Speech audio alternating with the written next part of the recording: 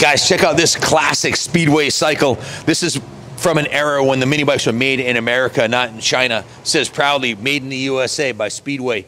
Now this is a cool piece. It's full suspension, swing arm in the back, front suspension on it. It came with lights so you could ride it on the street. And this thing's all original. The paint job on it, the upholstery on the seat. There's not only one, but I got twice as much good news. There's two.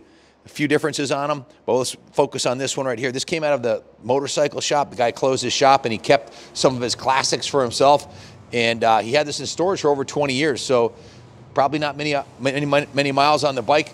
Evidenced by, check this out. This is the original rear tire on here. This is, it's got a Speedway rear tire on it. It says Speedway right there. That's the original rear tire. And look at the knobs on it. This thing can't have more than 100 miles on it. Probably had a gummed up carb. I think if you clean the carb, this thing will fire right up. It's got good compression.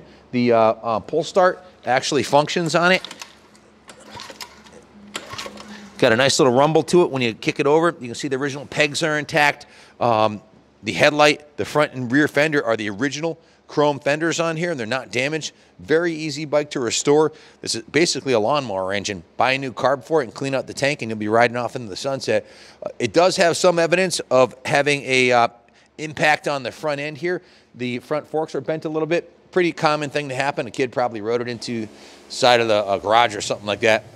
But the forks are very easy to repair on these. You can just press those right back into straight. We've done it a dozen times here. This bike was a little bit ahead of its time. It had a disc brake from the factory. I believe it's a 1975, making it almost 50 years old. And it's an American-made classic mini bike. Very cool to display as is and or restore it and bring it to Mini Bike Mania. The front brake lever, line, and caliper is missing. Other than that, it looks all there, right, Pops? Yep, yeah, if you look at this one right here, it's not a caliper. This is a, just like on a bicycle, the front brake on it is very similar to on a bicycle. It's just a pull disc, but definitely ahead of its time. This one has a really cool front fender. We'll get into that in a second.